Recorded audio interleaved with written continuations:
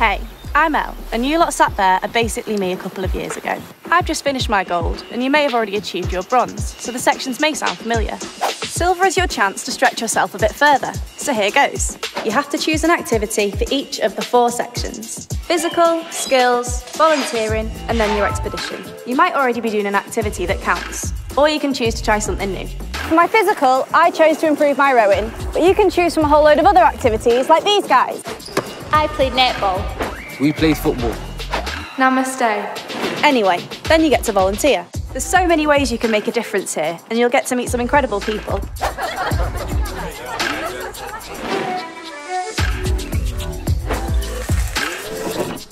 And then for my skill, I help teach at my school's debating club. You can pretty much do any skill you want, if your leader approves. My mates ended up doing all sorts, like cooking, Woodwork. playing piano. and you get to do a really fun 3-day expedition, exploring some amazing scenery like this.